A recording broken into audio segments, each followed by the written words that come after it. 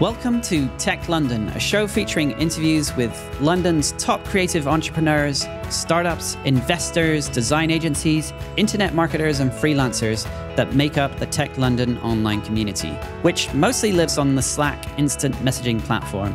We rotate through both hosts and guests for these interviews, so you have the chance to hear from multiple perspectives on London's tech scene.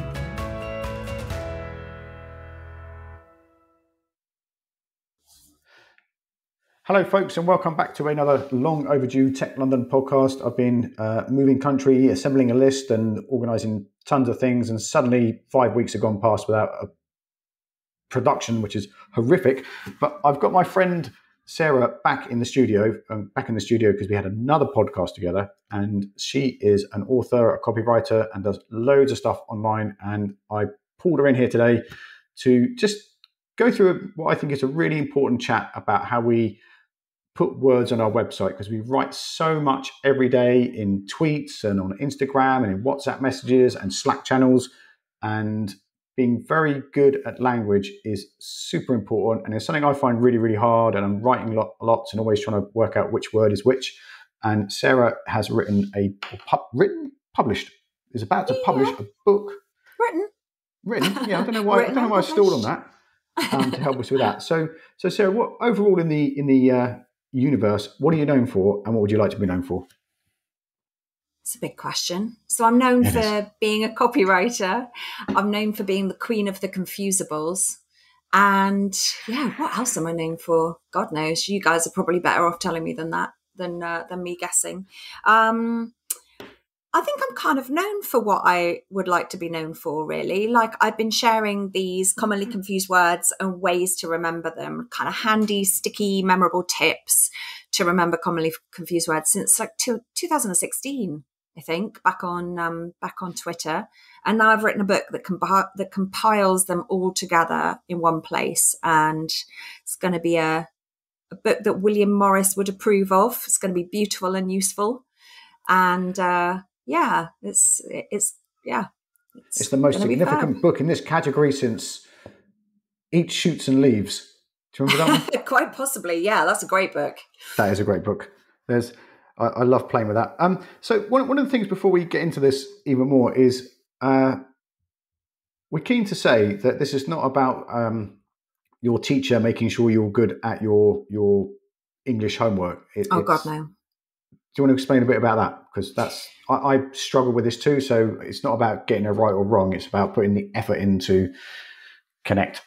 Yeah, I think making sure that you actually think about the words you use is really important. I'm certainly not here to be like a strict teacher. I don't take that opinion that standards of English use are falling and it's despicable and, you know, I don't know, the government's to blame or God knows what. That's just not me at all. I know that over nearly 30 years as a copywriter and editor and 23 years as a freelancer, I have worked with so many smart people for whom language use is not intuitive. They're super smart people and they still occasionally confuse the wrong spelling of practice, or they use effect when they mean effect, or they use, imply when they mean infer, poisonous when they mean venomous. It's just the kinds of things that I might find easy. I mean, not going to lie, I still have to look this stuff up from time to time. Every editor, copywriter, proofreader, everybody who writes has to look stuff up. What I wanted to provide was a book that is so gorgeous to use that it just typographically, it's glorious. I'm allowed to say that, right? I'm invested. I'm backing it. We're on video here, folks, and it's like she's about to hold it up to the camera, even though it's a podcast. But I understand your urgency with that. Yeah, I just think if something is easy and delightful to use, it's going to get used more likely than something that just sort of sits in a dusty bookshelf. This is a book to keep on your desk, and it's a book that you'll want to kind of flick through and check that you're using the right words so that you get your meaning across in the right way and that your message means what you want it to say. So there's a whole thing here about boosting your vocabulary. One of my things is most of my time is spent looking at co-working space websites, and they all say things like community, collaborate, connection. It's like, what does that actually mean? And then if I'm looking for anything from like, you know, a drinks bottle to an app or something like that, if I go to every website and they all say the same thing, the one I am, and then we'll back down from jargon bashing, but the one I see on every tech website is London's leading IT support company. They can't all be, right? They can't all be. And London's leading software provider, or London's leading investment strategy firm, or something like that. And it must occur to us, because a lot of people listening to this in the Tech London community are trying to sell something. Robert Louis Stevenson said, everybody sells something for the living. And if someone's coming to our websites and they see the same thing all the time, it kind of, you know, you go immune. And when you boost your vocabulary, and this is the little bit I want to get into here, it just makes you stand out just by changing your language. Yeah. It's to do with communicating personality as well. I think I'm all about avoiding B2B and B2C and being more H to H. And I can say that I didn't come up with that. But I just think at the end of the day, whoever your audience is, that person is a human being. You're a human being. And whether you see yourself as a freelancer, an entrepreneur, a business owner, the director of a business, whatever it is, you've got to write and you've got to stand out in your communications in a way that makes you sound as if you've got a personality. And too many businesses don't do that. They revert to that, to the generic language. Do you know what? I just caught myself out on it. Yeah. Great word. Homogeneous. I'm so excited about a new word. I can't pronounce it. Yeah, it's not necessarily about using more complicated words. In fact, if anything, it's probably the opposite. It's about talking to your customers in a language that they really relate to, using their language, and identifying the fact that you understand their concerns and the problems that they face and the things that keep them up at night, and you've got the solution to solve those problems and really to make their life easier. That's what we all want to do. But too many people, we use that generic, blah, filler sort of language and don't really think about the words we use. So yeah, I've got 3 main goals for the book. I think these are the 3 kind of selling points. The idea is that it'll help people boost their vocabulary, write with confidence, and avoid embarrassing mistakes. And those are things that genuinely everybody could do with. So, I mean, somebody, the guy who is the director of Pro Copywriters, which is the professional body for copywriters, said, incredibly useful for anyone who reads, writes, or speaks. So that's all of us then, right? Wow. Yeah, I see what you did there. Yeah. Happy with that. But I wonder, because I'm like really keen on language. A lot of that is because when I was, let me get my violin out. When I was younger, I didn't discover I was dyslexic until I went to university, and I did English literature and education, and my English teacher said, Bernie, you're like really enthusiastic about, you know, taking part in lessons and everything, but at some point you will have to hand in some work. And if you were sleeping at the back of the class, I would think you were just not interested, but you're so interested, I think you should go and see the lady in Roslyn in the Roehampton Educational Development Centre and have a test. And I was like off the charts dyslexic, which was actually really nice to find out. And then when I found out my issue was only that I'm dyslexic, I just tried to get really, really good at writing. And, you know, I felt this kind of like inability to write stuff because, you know, it was very hard for me to do so. And I often wonder if, you know, I often think that everyone should be as enthusiastic about writing and words and finding out how to construct sentences as I have, because I'm kind of like catching up. But it is a really, really important skill. And how you craft stuff and put it on your website might sound really, you know, oh God, that's a lot of effort. But when people come to your website, the more the harder it is to read, the quicker they'll flick away. And so the small amount of effort, or maybe it is a big amount of effort if you're like me, to put stuff on your website that's clear, will save you, I don't know, probably save you millions in trying to like game SEO engines, because people will stick around and be able to read it. If they have to read something that's either incredibly boring or very, very difficult to read because you're using either it's badly written or you use very obsequious language. Don't know what that is. Don't press me on that. I just shouted out the wrong word. Esoteric. It will lose esoteric language. Yeah, it will lose people. Now, but so my question at the end of all that is like, how can we just write simply? Is there a like, when you're working with people, how do you say like, hey, just chill down the thesaurus and say what you want to say? Yeah, I do a webinar about that, actually, a training webinar, because it is something that not every business owner can afford to work with a copywriter. We all understand that. Like some will, but some will use a copywriter for their website copy, for example. But then we are still writing these things like you mentioned, social media posts, LinkedIn posts, tweets, Slack, conversations, WhatsApps. We all still have to write for our business day to day. If maths isn't your strong point, if maths is the thing you don't find intuitive, like for me, I have an accountant who does all my figures. I don't really need to worry about them. I just need to be aware of what they are. But I can't avoid writing for my business. I don't want to avoid writing. Obviously, that's my superpower. That's what I do for a living. But a lot of people don't, smart people, these smart people that I've worked with over the years, they are incredibly clever people, but they don't find language intuitive.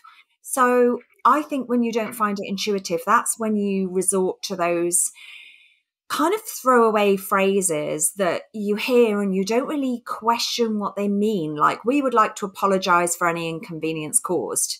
It's just like, those phrases get thrown out without really actually thinking about, is there a better way to say this? Because people just find themselves in a particular position and think, okay, so X has happened and this is the wording I use to describe this thing. So how do you stand out if you're using the same words as everybody else? Why not just say, we messed up, we're sorry, or I messed up, I'm sorry? Even more powerful. Do you know my best example of that, or my favorite example of that is, do you know a book called Without Bullshit by Josh someone? No. In his, I'll put a link in the show notes, folks. It's a guy called Josh who used to work for Forrester Research, and he's just very good at writing. The name of his book shows you his personality, writing without bullshit. But his, he's just done loads of research and reports, and he loves language, and he's one of the few people that actually does blog every day, and he picks up words and stuff like this. And he has two examples in his book. One was Jack Dorsey had to fire a lot of people from Twitter, and his first line of his thing is, it's something like, these emails are always dry and boring and full of corporate bollocks. So here we go, this is this, we're going to have to cut people back. We promise you we'll do this. We'll help you find a job. And then below is all the gobbledygook that we need to share with you. And it was very quick. The other guy is from Nokia, which was when it was taken over by Microsoft. And he wrote a 3-page email to everyone in the company. And I think it's like halfway through the second page, at the end of one of the last paragraphs, it was said, and that is why we're going to have to let 100 people go. So he really buried the lead. And when you listen to it, it's not funny to read because it's about letting a load of people be fired, but it's hilarious the amount of, it's like he was pacing up and down the room trying to avoid delivering the bad news. And I think Jack Dorsey's, whatever you might think of Jack Dorsey, but Jack Dorsey is like right to the, here's what we've got to do. Here's the pain we're going to have to go through together is a much braver way of doing it.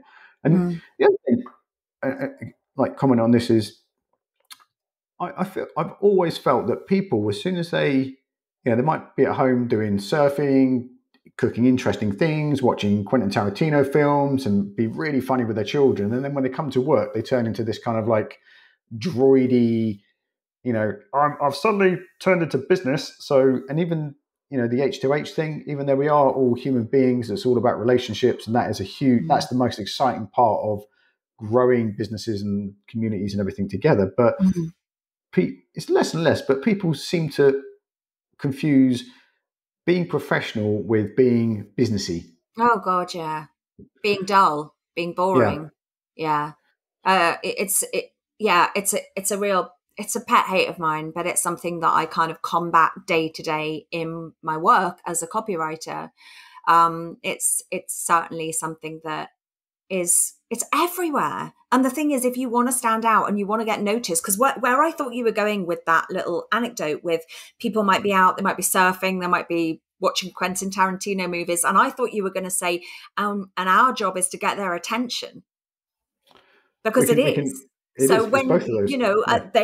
Those people who are surfing and watching Quentin Tarantino movies may be our clients, and we have to get their attention. We have to cut through swathes and swathes of rubbish, dull, dry, boring, uninspiring, uninteresting, all the synonyms for boring. But literally that is our job. So if we can stand out by being really clear and getting to the point and using the right words and using them well, then we have a competitive advantage. I think, not even I think, see, that's a weasel word that is. I think what I deeply believe is when you use like clear language, it connects much, much faster. Yeah. And people, there's something you said earlier when people say,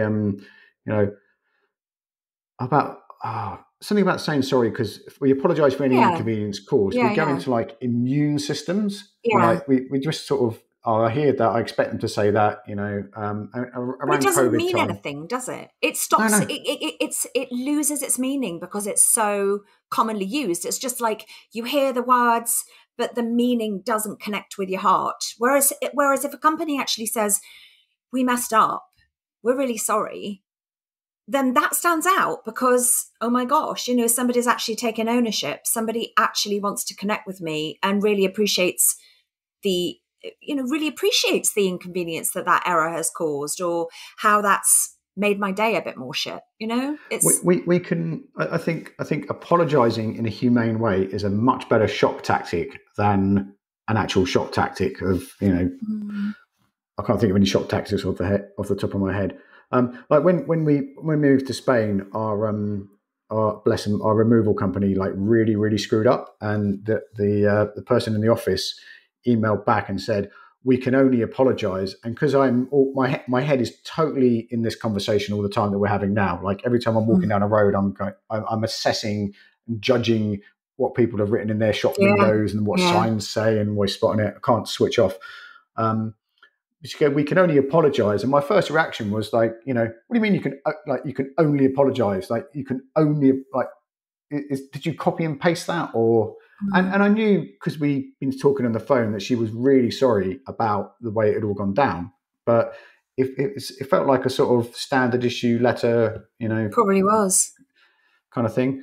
And there's another little bit in there as well is about. Can you say a bit more about the human to human thing? Because that's the thing I'd like people to leave with is stop being businessy and start being human.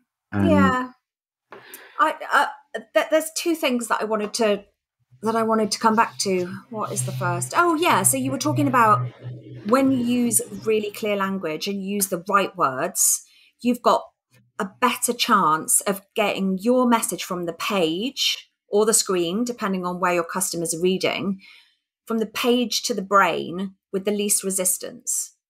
Yep. So that's what we're up against. We're up against distractions 24/7. We're up against double screening. We're up against someone's trying to read something, you want them to take action and you're trying to get them to read your email and they're trying to do something else at the same time. If you use clear language and you use human language that connects with them, you've got a far better chance of actually making an impact, standing out and getting them to take action. So that's how important it is. There's a quote from Nelson Mandela that I quite often use, and obviously let's just say it's non-gender specific because of when he said it. But when you talk to a man in a language he understands, that goes to his head. But when you talk to a man using his language, that goes to his heart. And if you want to influence somebody to act, to make a decision, to buy your product, to hire your services, or to book your event, whatever it is, you need to make a connection and prove that you understand the problems that they're facing, the pains that they go through as a daily, on a daily basis. And if you get that sweet spot, you use that human language, you use the right words, use the right spelling of the right words, then you've got a far stronger chance of connecting with that person's heart. And it's the amount of energy they have to use to decode what you're saying as well. Because I will just, if you do, we switch off. What was the other thing? That was the other thing. The first thing was about getting the message from the page to the brain with the least resistance, and the Mandela quote was the second thing. So we have I'm going to say a few minutes, but that creates unnecessary urgency to what I'm about to ask you is, so everyone in the Tech London community has at some stage started something, whether it's a cup of tea or a multi-million pound company. What is where did this book start for you? Where was the kind of genesis of the Little Book on Confusables? It's funny because I sort of tell the story in the conclusion of the book, which is a bit of a roundabout way to do it. But I've been sharing these sort of sticky, memorable spelling tips and usage tips on social media since 2016. I think I said that. And I've been collecting them in this big list because I'm just a nerd, basically. I'm just a massive nerd. And language fascinates me. I find it just so interesting. And I have also a very obsessive brain. So I've been collecting these things for a long time. And I knew that this problem wasn't going away. These smart people out there were still misusing the words that I consider to be quite simple to use. But at the same time, I realized that not everybody does find them simple to use. And I wanted to kind of tap into that fact that we learn best when we're having fun. I wanted to create something that was fun, enjoyable, easy to use, intuitive, informative, entertaining, witty, you name it. And I actually had the idea for the book back in 2016. And I went to talk to somebody in a cafe in Cheltenham who had already self-published a number of novels, and she told me everything she knew about the self-publishing process, and she just totally terrified me. I was just like, absolutely no way am I going through all that. So I just wasn't ready, and the book wasn't ready, and I kind of just abandoned the idea, but obviously it was mulling away in the back of my brain. And then 2020 I self-published Survival Skills for Freelancers, and that has since helped small business owners and entrepreneurs in 22 countries, as I said at the start, to kind of grow in confidence and find their own freelance success. And after that, I kept feeling this pressure. Oh my God, I should be publishing a second book. I should be doing. And at the start of this year, ironically, I did this workshop. And it was all about goal setting. I can't set goals for Toffee. They become obsessions. So I try not to set goals as much as possible. But the woman said, oh, is there anything, have a think about whether there's anything that you want to let go of this year. What do you not want to do? What's not serving you? What are you feeling you should do, but you really don't want to do? And I wrote on this piece of paper, capital letters, loads of exclamation marks, I do not have to write a second book. And 2 weeks later, I'd started the Little Book of Confusables. So it was just letting go of that feeling of I should do it that freed up that headspace for me to realize this was what I really wanted to do, because I have this knowledge, and through sharing this knowledge in this format that I think people are going to absolutely love, I've got the ability to make the world maybe marginally better in some way.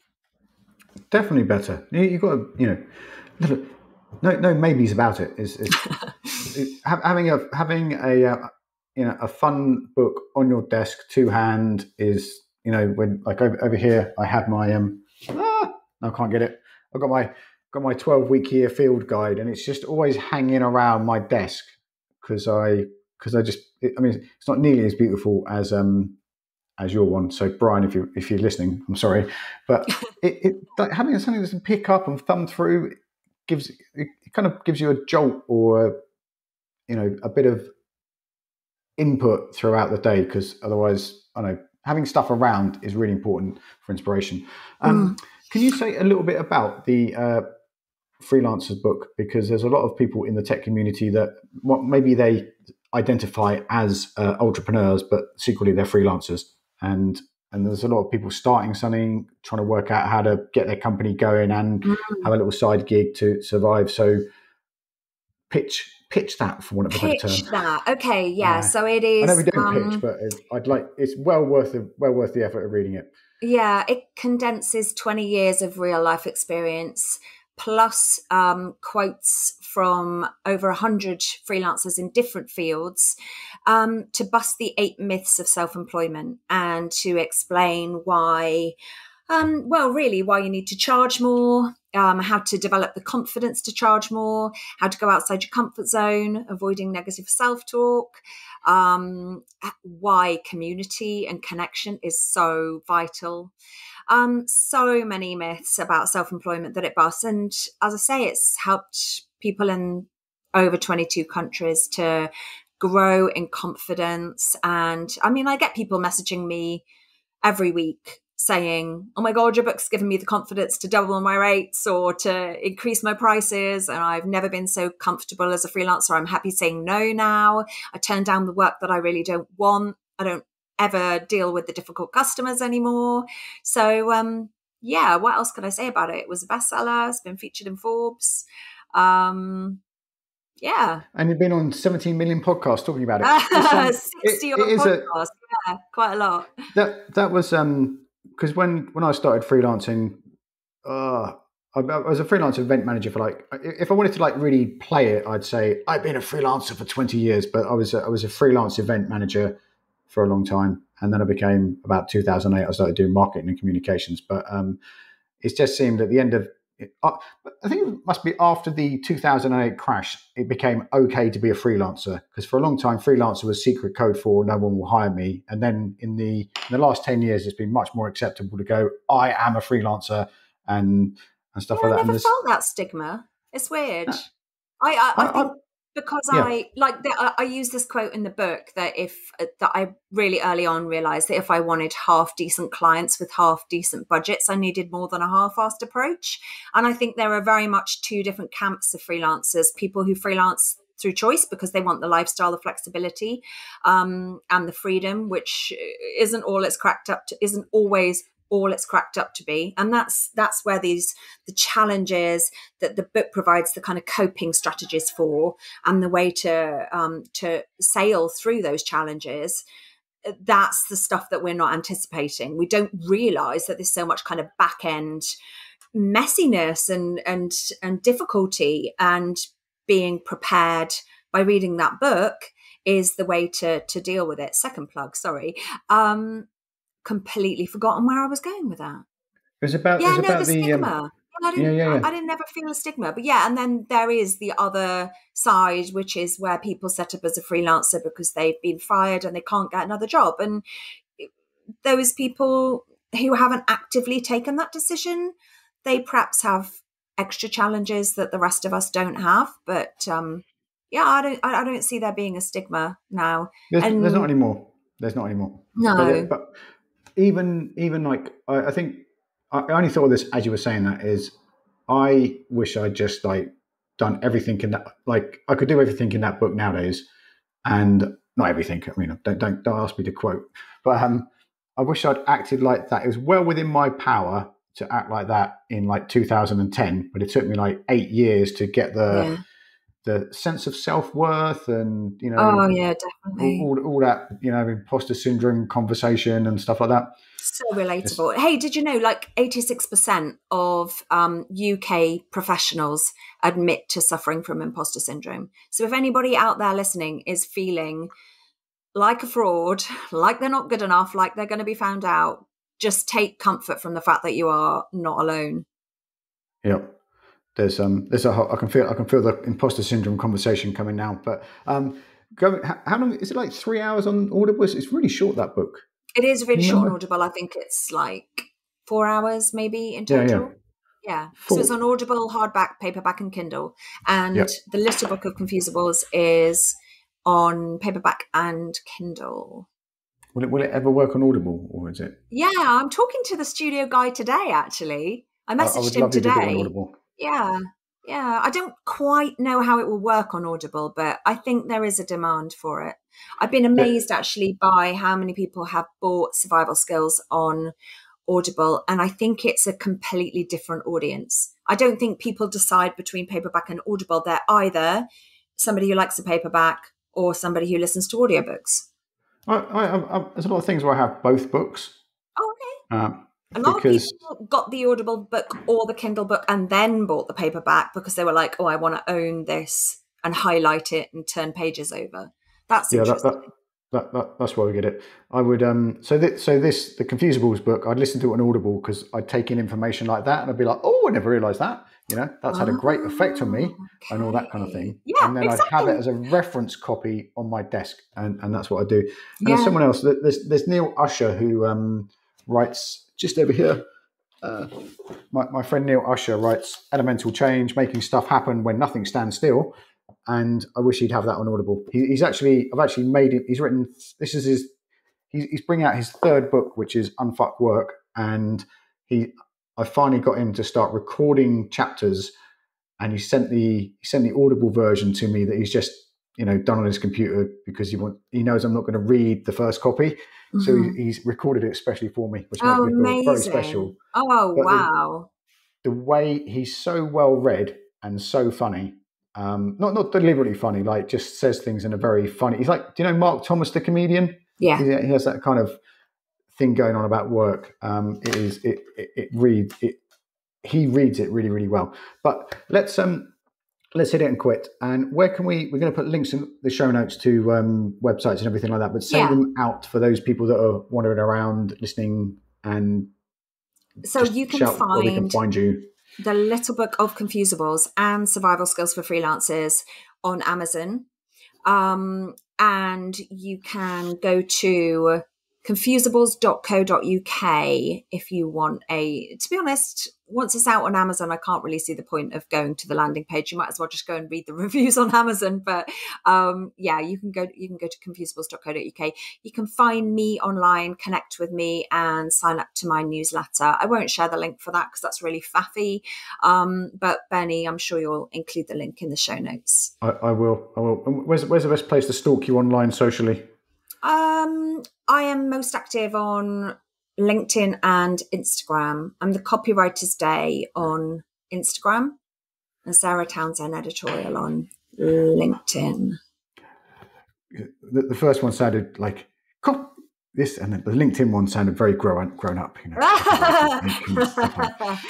Yeah, I don't really know why I bother with Instagram at the moment. Honestly, it's so quiet over the summer. And honestly, also, who decides to launch a book in August? Like, who in their right mind does that? So I feel like I've given myself kind of an extra hurdle, although there's already a pretty good buzz on social. So I'm feeling super confident for Thursday. It's going to be when I sort out my because now we've moved to Spain. We are on Amazon, so Amazon Spain store. So I just got to work out how to. That makes it sound much harder than it is. Trying to work out changing Amazon stores is almost and app stores on Apple is almost as traumatic as actually moving house. I will save my after podcast patter when you stop recording. Thanks very much for your time and attention and listening to the Tech London podcast today. Be sure to go to the Tech London Slack channel and connect with thousands of other people that are part of the creative economy, the startup ecosystem in London. And that channel has been going since 2014 when Jonathan started it, when Slack arrived. And I remember him saying to me, I'm going to start a Slack channel and call it Tech London. And I went, see how that goes. And now it's thousands of people that have been connecting for years and years. Thank you very much for your time and attention, and be careful out there. It is a jungle. You've been listening to the Tech London Show. If you're interested in joining the community or even making an appearance on this show, make sure you join our Slack group over at techlondon.io. Till next time.